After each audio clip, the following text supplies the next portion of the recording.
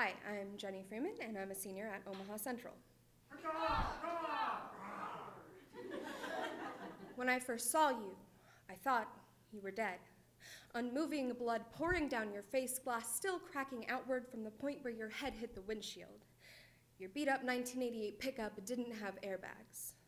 I wondered if you had kids, if there would be a 3-year-old who'd get picked up from daycare by a crying mother and be too young to remember your face, if there would be a teenager who'd lose their support system. I wondered if you had a wife, if you at least had a dog. I wondered who it was that I had just taken from the earth.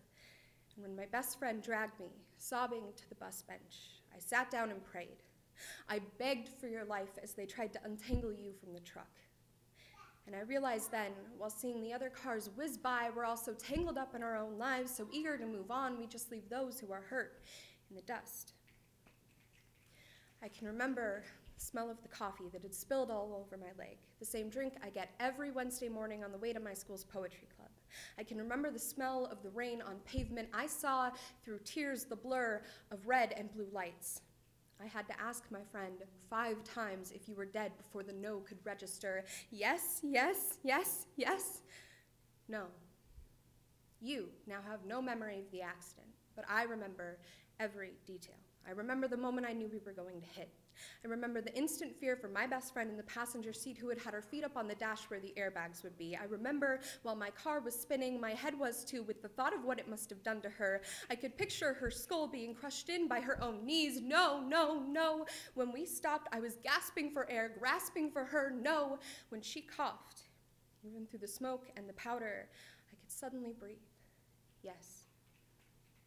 Later, she said something made her put her feet down about 2 minutes before the accident. I say it was God. I can remember that panic set in because our doors wouldn't open, but gratitude was there too because we were alive.